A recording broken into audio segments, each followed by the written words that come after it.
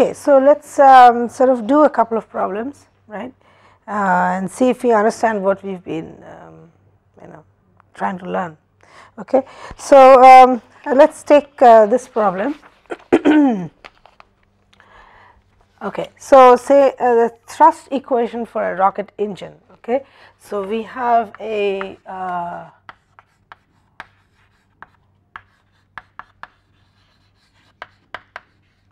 rocket engine, okay, and I'm going to write the thrust equation for that. So this is thrust, right?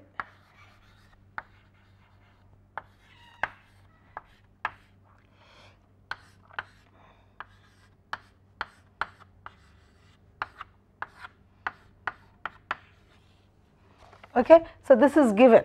So the thrust that is going to be generated by the rocket engine is given by this equation. Okay, so here this is the mass flow rate. Okay, m dot. This is UE. Okay, which is the exit gas velocity. This pressure is the exit. E is for exit. Now pressure. Okay, P infinity is the ambient atmospheric pressure. Okay, free stream pressure. And AE is the area of the nozzle at the exit. Okay, so given that, so we have a liquid hydrogen and oxygen which are burnt in a combustion chamber, producing a combustion gas pressure. Okay, so in the combustion chamber, okay,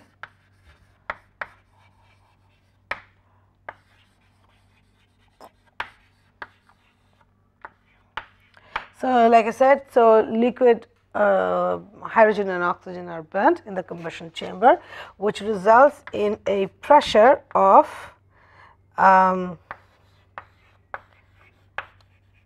atmospheres and a temperature of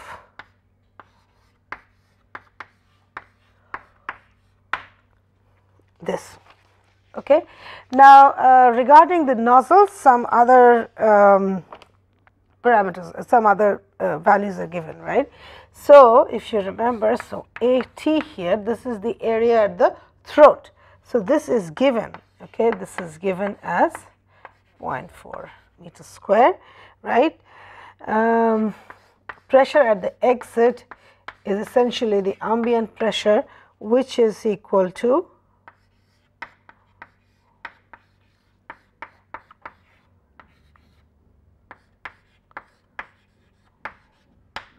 that the universal gas constant is given joules per kg Kelvin. Okay, so this is the parameters which are given. So the coefficient of specific heats is given as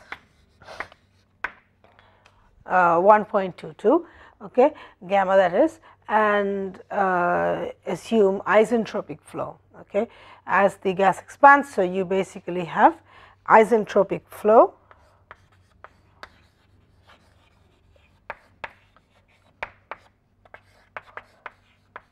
Okay, and what we have to find out here is area at the exit here. So what we need to find out is calculate this area at the exit and the total thrust. Area at the exit and the total thrust. So these are the two things that we need to calculate here. Okay, so in order to do that, what we can see here, first things first, that we need m dot, we need m dot, we need u dot. Okay, so let us go ahead and proceed to calculate this. Okay, let us go ahead. How will we sort of go about this? Okay, now so let us start with the continuity equation. Okay, so continuity equation tells us what? So from continuity,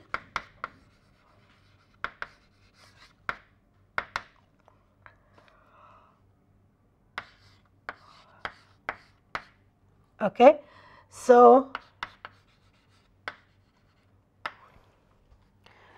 right, So, what would be a convenient place to take the to consider this mass flow rate? Let's say, let's take the throat, okay, as a convenient location. And if you remember right, so we all the values at the throat of the nozzle is regarded with the superscript star. So, we will do that here, okay. So, let's say, so therefore, taking it at the throat, right, at the throat, a convenient location. So, what we get is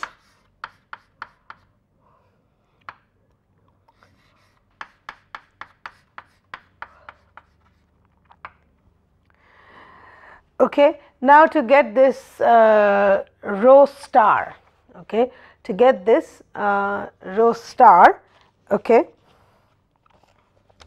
Now, let us get the reservoir density, right, which I can basically get for my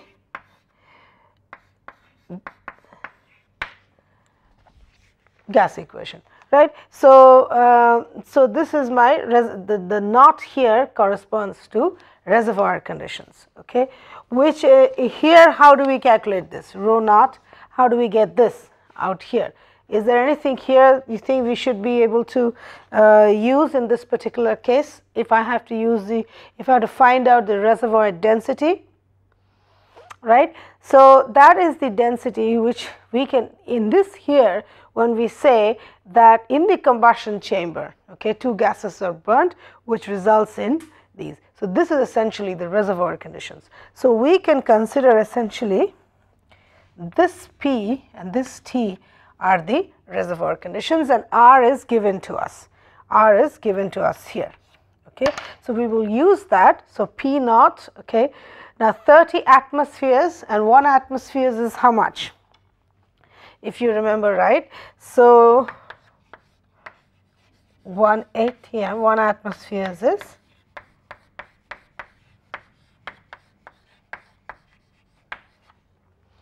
okay, in Newton per meter square. So, we have got P naught and we got T naught and we got R. So, it's in Kelvin, so that can remain in Kelvin. Okay. So, if I do that, so essentially I can write this as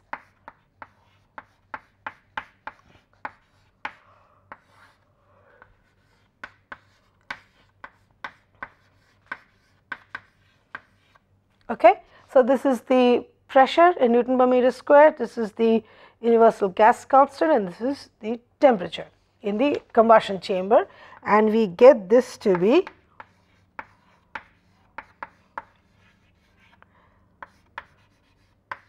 okay. You should just cross check this, you just do it and use your calculators to cross check that I have got this correct, you know, I might be wrong. So, make sure I have got these calculations right. Okay. All right. So, I get the density of the gas, right, gas sort of mixture in the combustion chamber. Out here we were given just pressure and temperature. So, now we have calculated the density. This is my reservoir conditions, right, in the combustion chamber, which I have got as 1.665. So, why do not we write that here also, okay, since we have calculated this.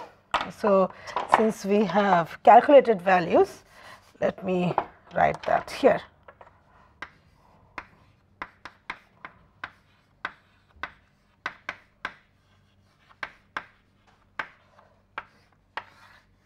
Okay. So, this is a calculated value. Okay. Now, then how do we get the density at the throat? So, okay. Now, what we will use here, if you remember, for a calorically perfect gas, right, for a calorically perfect gas,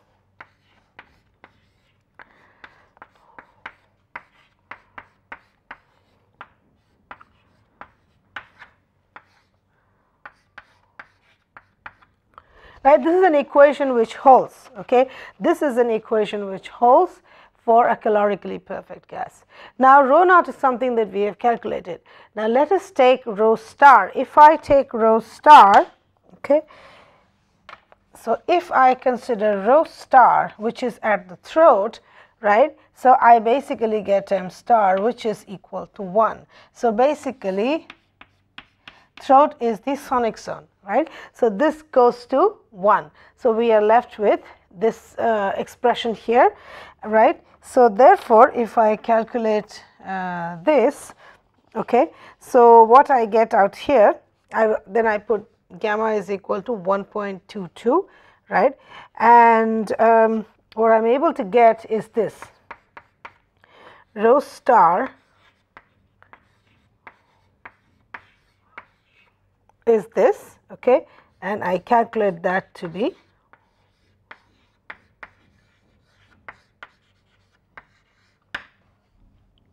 so I get the density, okay, I get the density at the throat to be 0.6 times the density in the combustion chamber, which comes out to be this, okay. You should cross check this, just put in 1.22 here and calculate this using your calculators or whatever, and make sure I've got these values right, okay. So, this is the density in the, so density is done. So, what we get over here is this is now done, okay. So, what we get, this is 1.036, okay, rho star, okay. Now, having done that, now the next thing is we will go ahead and calculate this u star, okay. We will calculate u star. So, how do we do that, okay. Now, at the throat, which is sonic zone, m star or Mach number is 1, okay. So, at the throat,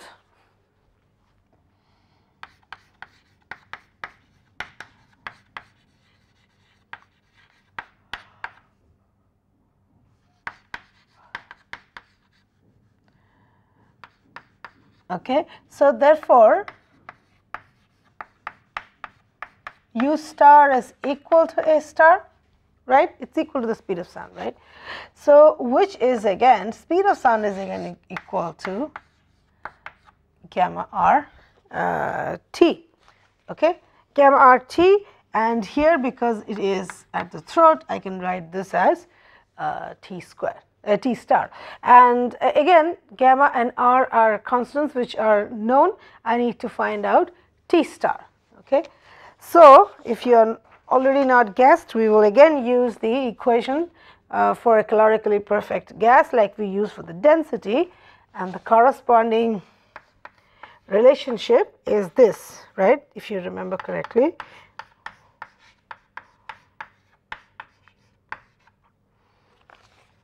Okay, this is the relationship of the reservoir conditions and temperature, okay. Reservoir conditions of and the temperature anywhere in the flow in the nozzle. So, in this case, if I put this as T star, then this goes to 1, right, if I do that. So, once I do that, so therefore, I can write basically T star, okay, comes out to be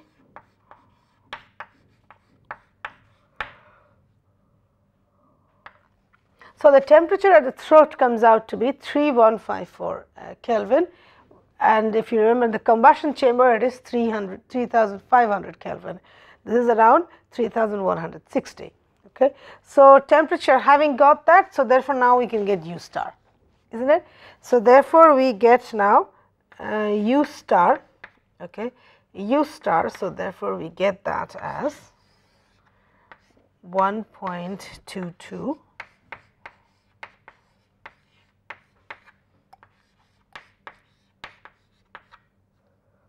right, and this comes out to be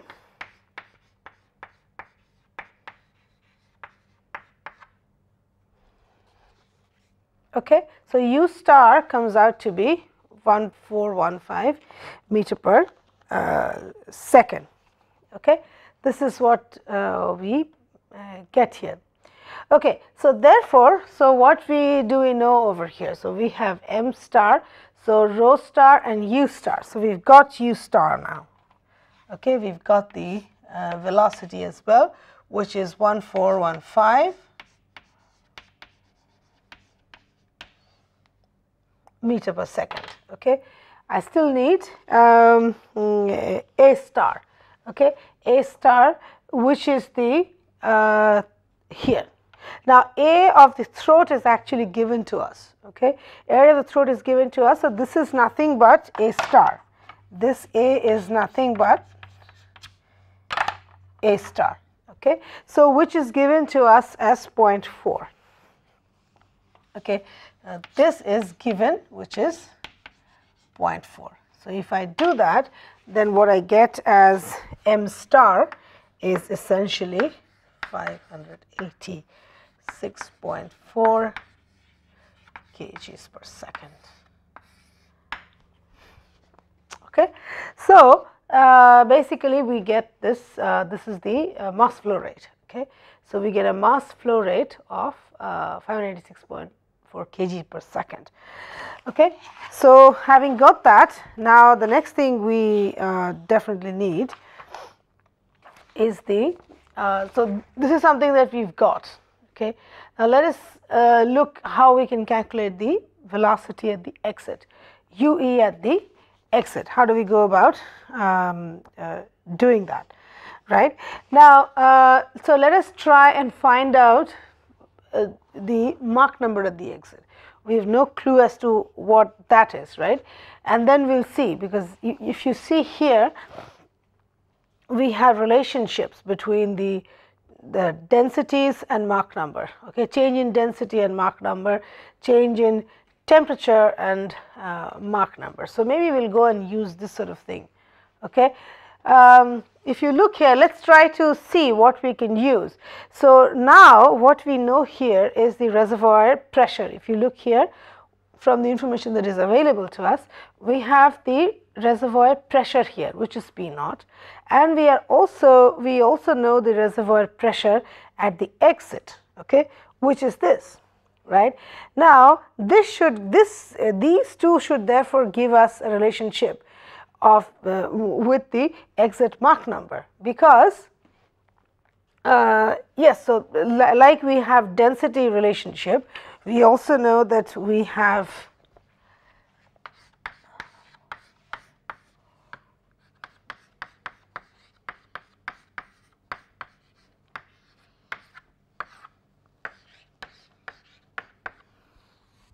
right. So, we have this relationship of the stagnation pressure and pressure anywhere in the nozzle with the Mach number. So, here if I consider this as an exit, this is the corresponding exit Mach number. So, I am going to use this and find out the corresponding Mach number. Okay.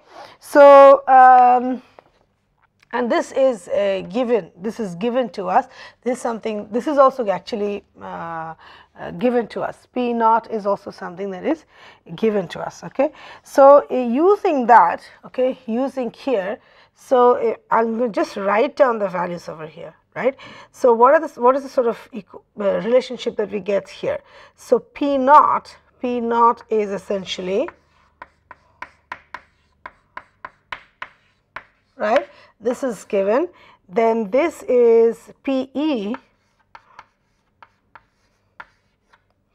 okay, this is equal to 1 plus, this is also given, okay. So, from here I can calculate the exit Mach number. So, I get the exit Mach number to be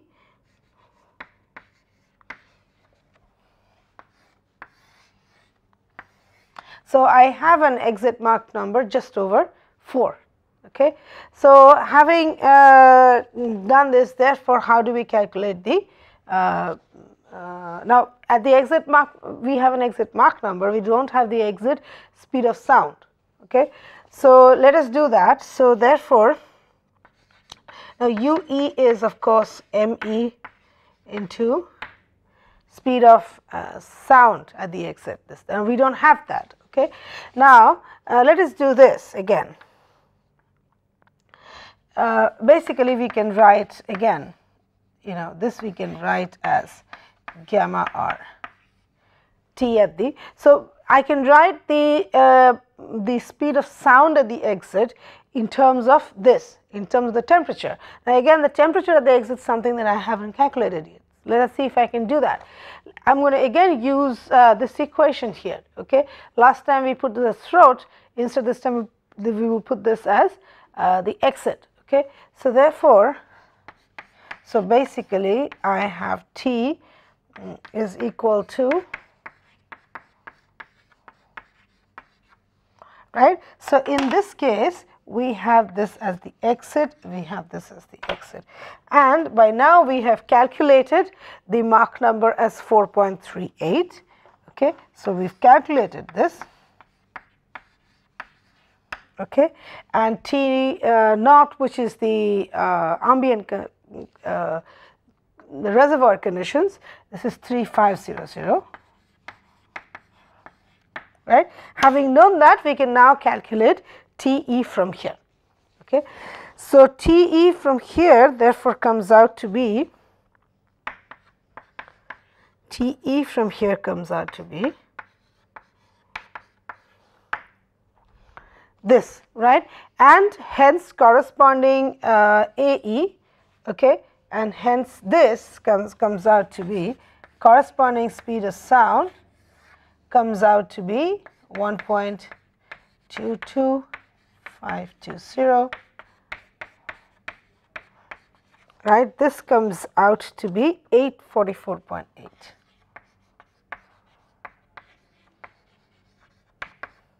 Okay, it is nearly 845 meters per second. So this is the speed of sound at the exit. Okay, so once having found that out, we'll go back and put it in here. So what we get here is basically this is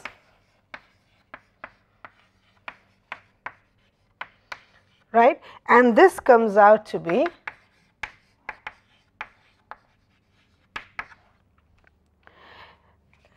it's nearly 4,000 meters per second. It's 3,700 meters per second. So the velocity at the exit is 3,700 meters per second. Let's go and look here.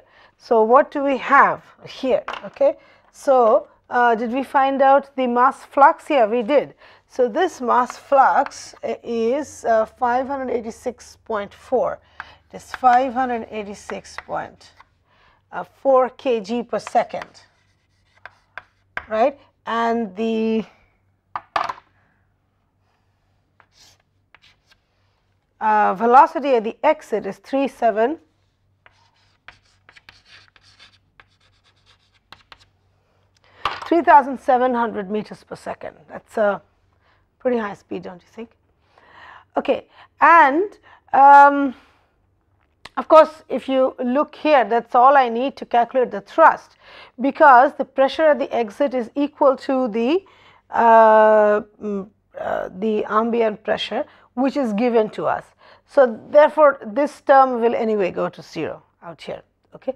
If not, then of course, if something else is given, then we will probably use this. But nevertheless, we still want to calculate the area at the exit. We will do that. Okay. So anyway, we are done with the thrust though. So thrust comes out to be, let's write out the thrust first. Okay. So thrust comes out to be around 2.2 or 22 kilonewtons actually. No?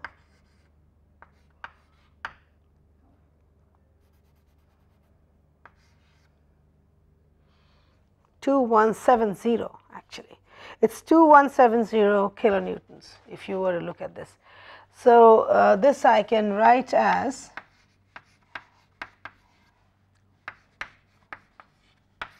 just to give you a little more idea. So basically what we have here is we have nearly 2,200 kilonewton thrust being generated by the rocket engine. Okay, this is the total thrust. Okay, so now let us look at what would be, so area at the throat is 0.4 meters squared. Okay, now what is the area in the exit? Okay, so let's go and see how we will do that. Okay, so in order to do that,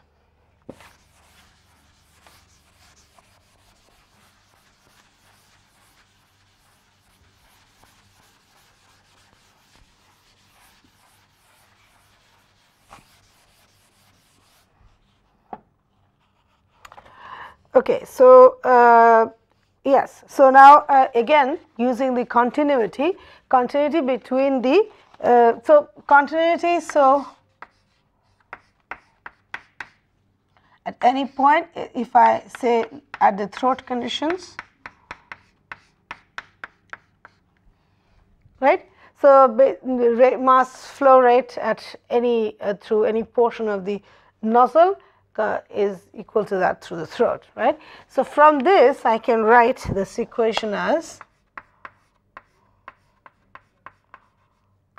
right, this is equal to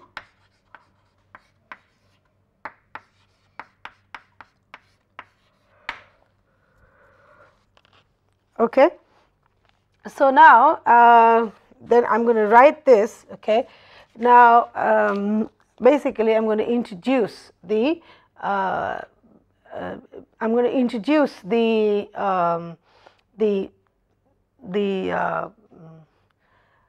reservoir conditions here, right, because we've already calculated rho star by rho naught, etc.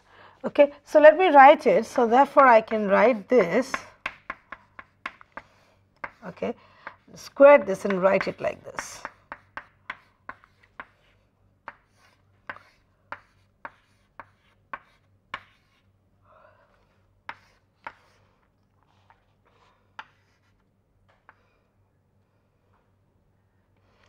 Okay, now this u star, okay, u star is velocity at the throat, so which is again equal to the speed of sound because Mach is 1.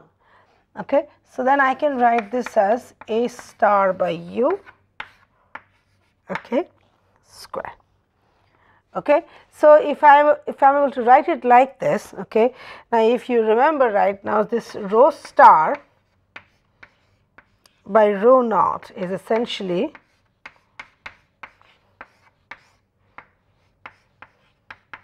cross check this. So we had just written out the relationship between the relationships between the densities with Mach number.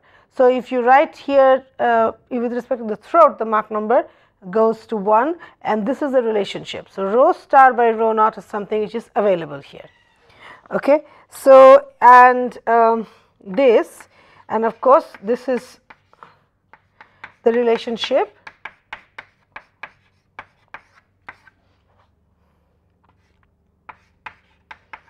right. So we will get a value for this, so we can write that it's a finite value from here. Now rho naught by rho will be in terms of the Mach number, it will be in terms of the Mach number, so we can get that in there.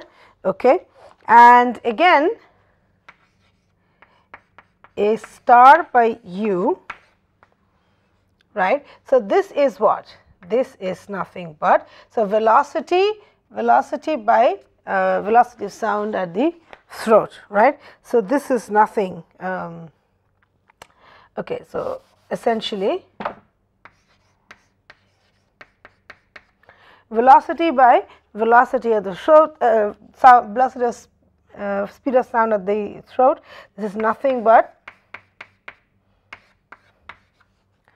okay, right, and this I can also write in terms of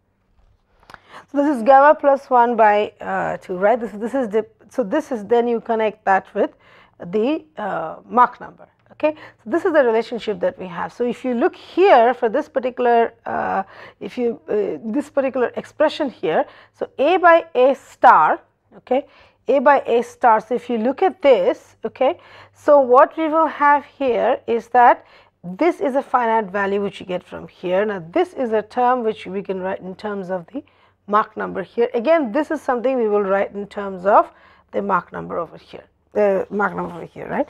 So if I do that, okay, so I will get an expression for this in terms of the Mach number. So let me write that out.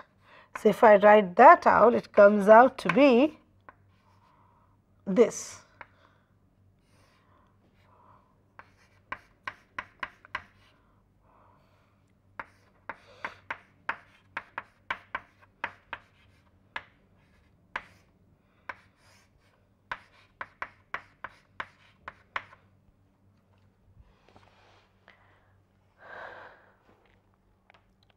Right. So, basically what we have here is what we have done here. If you look at this, okay, if you look at this, that we have connected the area at the throat with the area and Mach number anywhere in the nozzle. Okay, that is what we have done. If you see, this is the area at the throat which is given to us, and this is area anywhere in the nozzle, and the corresponding Mach number at that point where at the location where we are considering this area, and the gamma is known to us. So, in this case, of course, we need the area at the exit, right, and we have calculated the Mach number at the exit. So, therefore, in this particular case, if I had to write this, so basically what I need is area at the exit, right. So, then this becomes Mach number at the exit, and Mach number at the exit is something that we have calculated, right. So, here 4.38. So essentially this value is known to us now, this is given to us. So, what we get as if I calculate this, so AE therefore, so A at the exit, right. Now, A at the exit comes out to be a little more than 40 times the area at the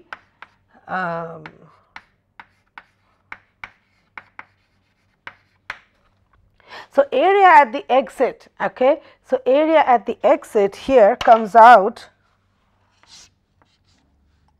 to be right. So, therefore, now we have calculated the area at the exit, right, and this comes out to be nearly actually little more than 40% of the area at the throat, right. So, let us just take a step back and see what is happening here.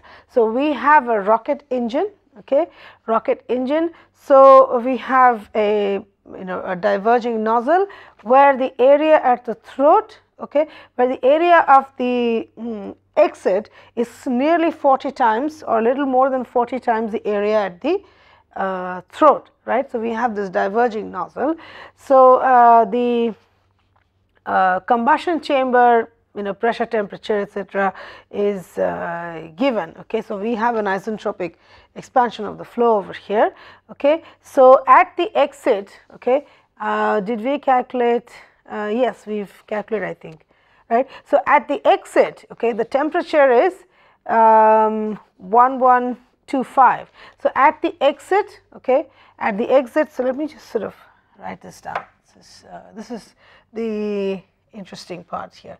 Okay. So,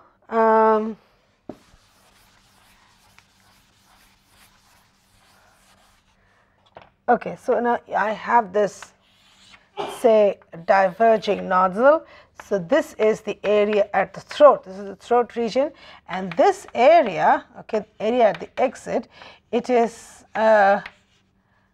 this area at the exit is actually nearly 40 times the area at the 40 times the area of the throat, okay. That is how it is expanding. So, then and the combustion chamber, okay, combustion chamber pressure, temperature, combustion chamber pressure is 30 atmospheres, okay, and temperature is 3500 Kelvin. The temperature at the exit drops, right, to a little over 1000 Kelvin. Okay. So, combustion chamber, the pressure, the temperature generated in the when the gas is produced, it is produced at 3500 Kelvin. Due to the expansion at the exit, it drops down to nearly a little over 1000 Kelvin. Okay. So, right. Okay. So, and this when I am able to do this, so I generate a thrust, okay, which is nearly 2,200 kilonewtons of thrust is generated when I have a rocket, a diverging nozzle like this. Okay. So so that was basically how we would use a differential area nozzle to generate thrust.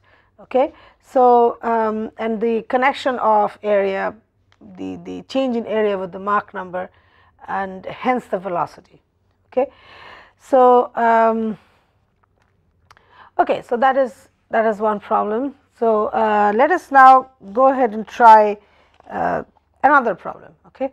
So this is, like I said, this is the flow properties connected with the area. Okay. And the important thing to note here is that the area, okay, the area change, okay, can be related to the corresponding Mach number, and hence it can be related to the pressure, temperature, density changes as well, which is what we just did over here. Okay, so I guess we won't be able to finish the next problem, but we'll start it nevertheless. Okay, we'll start this and see see some interesting things from there as well. Okay, this is also a very interesting problem, and I thought that it would be interesting to sort of understand this. So we have done, right? We have done basically normal shocks, oblique shocks, okay, and we've also done shock interactions and so on and so forth. Okay, so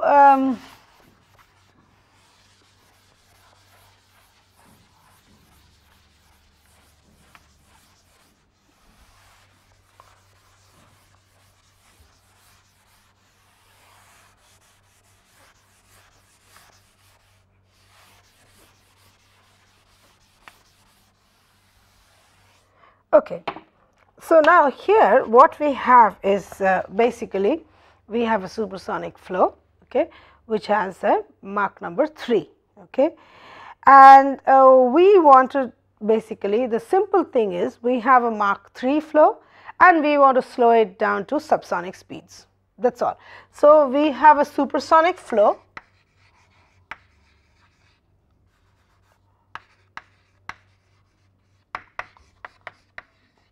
right, which is of, right, we want to slow this down to subsonic speeds.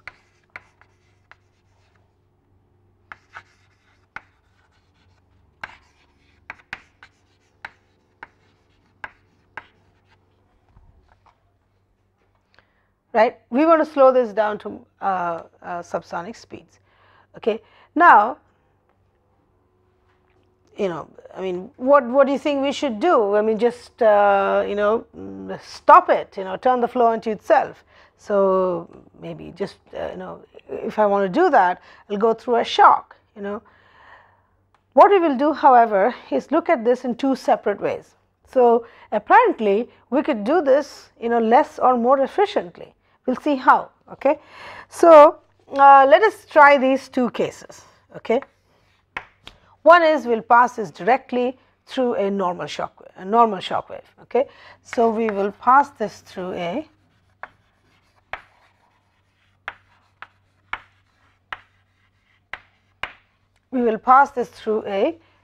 normal shock wave. Okay, and the second is first pass this through an oblique shock wave and then a normal shock wave. Okay, so first.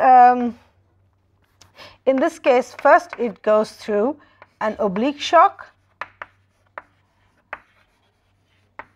right, where the shock wave angle is given as 40 degrees, and next is through a normal shock wave.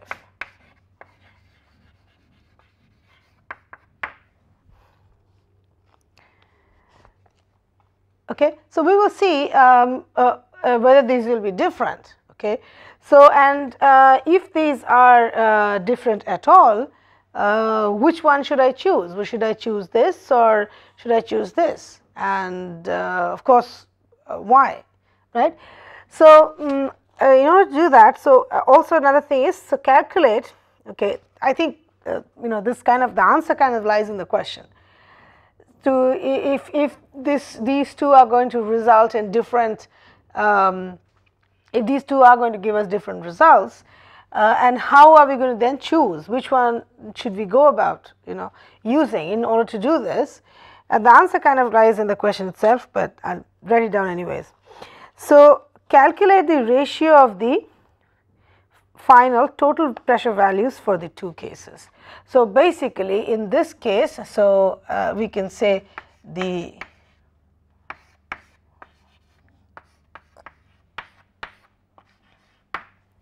so what we need to calculate here is the ratio of the total pressure values for the two cases and the significance of that.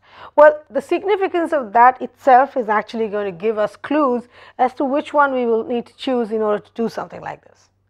Okay, so so what we will do here is go ahead and just do the problem first, which by this time you should be, you know, it should not be a problem. But what we'll look at is that, you know, the physical aspect of it. Okay. Okay. So let us do this. So first things first, let's go ahead and you know, we will do this normal shock wave. Okay. So if we look at this, so we have basically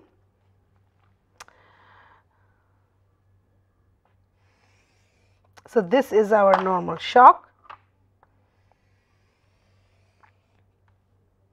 Okay, and okay, so let's call this as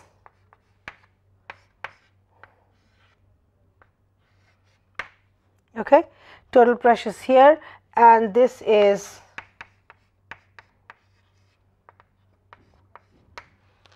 this. Okay, so now so this is basically for we just passing the flow through a normal shock wave. Okay, if I do that now, from if I now start using the tables, right, if you go and look at the tables, so from the tables what we get is that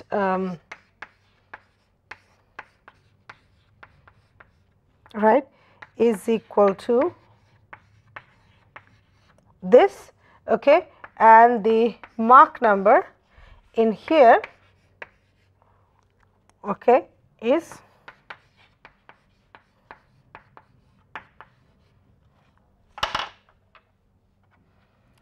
so this is the Mach number, which is, let me say, less than 0.5 actually. Right. So all I do is just, you know, what is the big deal, you know, just slow it down to Mach 1. So we'll just pass it through a normal shock wave, go to the tables and just look at it, you know, corresponding to this we get a ratio of the total pressures in front and behind the normal shock wave and the Mach number behind it, which is subsonic. You know, why are we going through this process? You know, is there more to it? We'll see. Okay. So that's all there is to it. So we have subsonic speed, you know, of the flow behind the shock. Okay. Okay.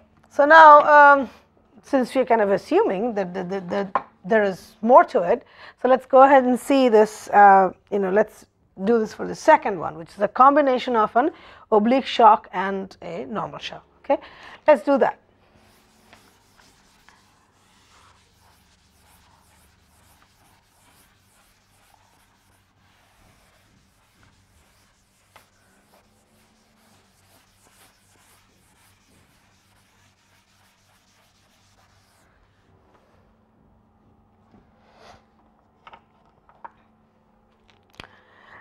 Okay, so if I do for the second one, right, so this is the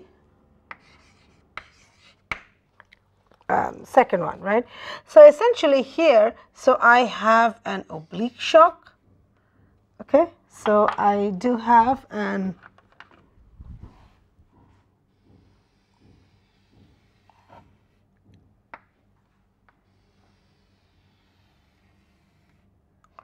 this is an oblique shock and this is a normal shock.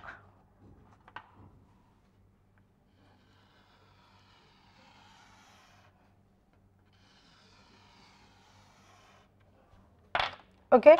So essentially what we will therefore have, so we have, say, look, if I look at a free stream here, so if I look at this free stream here, okay, so I have this,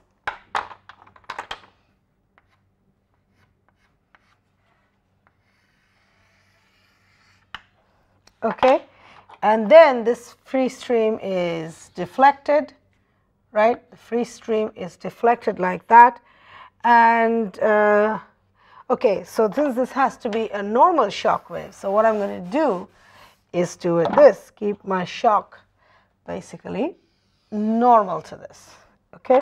So what I'm going to do here is keep my shock normal to it. Okay, so then here it doesn't deflect at all, it goes like that. Okay, so that is essentially the so you understand. Okay, now what you have to understand, if you look at this, you'll be like, okay, both these are tilted or inclined. Well, these are inclined with respect to the horizontal, of course these are, but whether this is an oblique shock or a normal shock is dependent how the angle it is making with the free stream. So in this case, if you look at this, this is the angle, okay, so this is the angle which is 40 degrees actually, this beta is 40 degrees which is given. So you see this is the free stream in this case, okay, this is the free stream and the shock is making an angle, okay, you know, the acute angle is 40 degrees if you look at this, okay. So this is the oblique shock, okay, and here if you look at this, this shock is actually making 90 degrees with the incoming flow.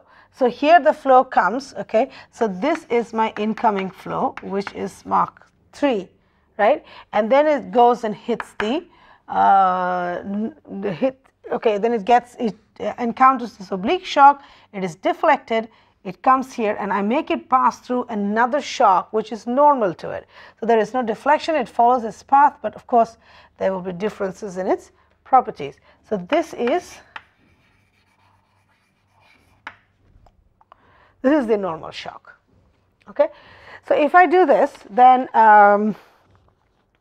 okay, so basically this I'm going to just call this as P01. These are going through changes in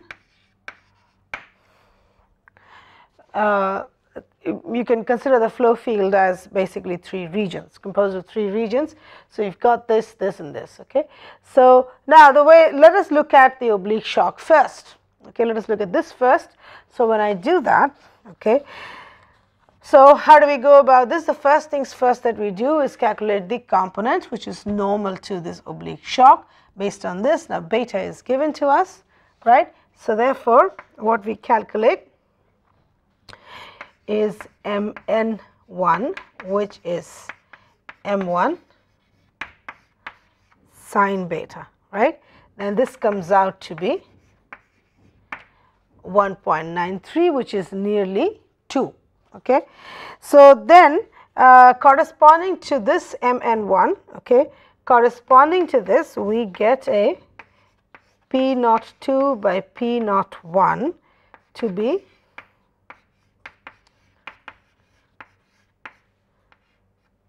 this, okay, to be this, okay. And so there if you look at this ratios, so we had a point, you know, we had a like a 0.3, you can say 0.33 and 0.8. So P02 by P01, so P02 is 0.3 times P01, okay, and P02 here in this case is 0.8 times P01. So in this case P02 is less. So the total pressure behind the normal shock is actually less than the total pressure behind the oblique shock in this particular case, okay.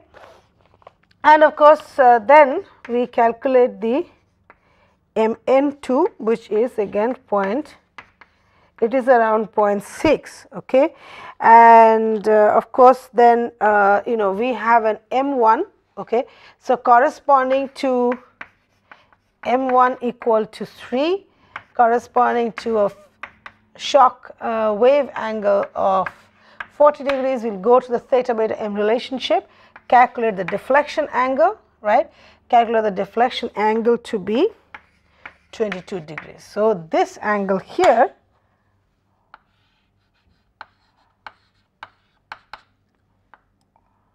this is the deflection.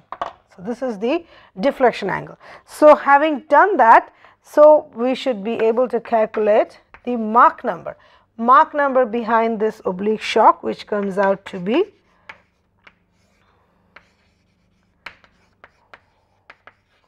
okay, this is something that we have done, which comes out to be 1.9. So therefore, the Mach number here is 1.9, which is nearly the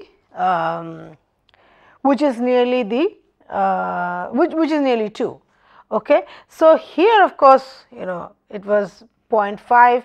We directly got a, so I pass it through a normal shock, I directly get a subsonic flow. Here of course I haven't got a subsonic flow yet, it is still slightly supersonic. So therefore we will now pass this through this normal shock and see what we get. So we'll stop here, we'll continue from here next class, okay, and complete this. Okay, thank you.